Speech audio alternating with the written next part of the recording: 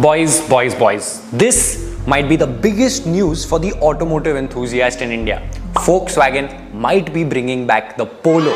Volkswagen have been mulling over the idea of bringing the MQB A0 platform Polo GTI to our country through the homologation-free route, which will be limited to 2,500 units, and of course, they will all be CBU cars. According to online reports, the Polo GTI will be launched sometime in between early and mid-November, but we have no clue about what the price is going to be. But considering that the Polo Mark 6 GTI came out for anywhere between 20 to 25 lakhs ex-showroom, we expect the new gen Polo GTI to be a little bit more expensive, or if not a fair bit more expensive.